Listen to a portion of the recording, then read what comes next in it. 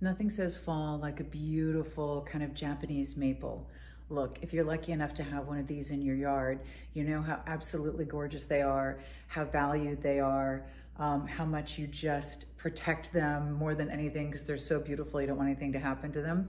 This is a beautiful wreath done in this gorgeous Japanese maple. And when you look at it, look how delicate it is. Isn't that stunning? It's on a beautiful kind of twig background and it has the spray behind it so it frames it beautifully. I love the subtlety of colors, but it's the rich colors, beautiful browns and burgundies and wines and oranges and yellows and those beautiful, beautiful colors. This is that absolutely gorgeous wreath. You hang this up on a mirror. You hang it up on a door, you hang it up on a wall, you lay it down and put candles in it, and it's the most beautiful thing you've ever seen.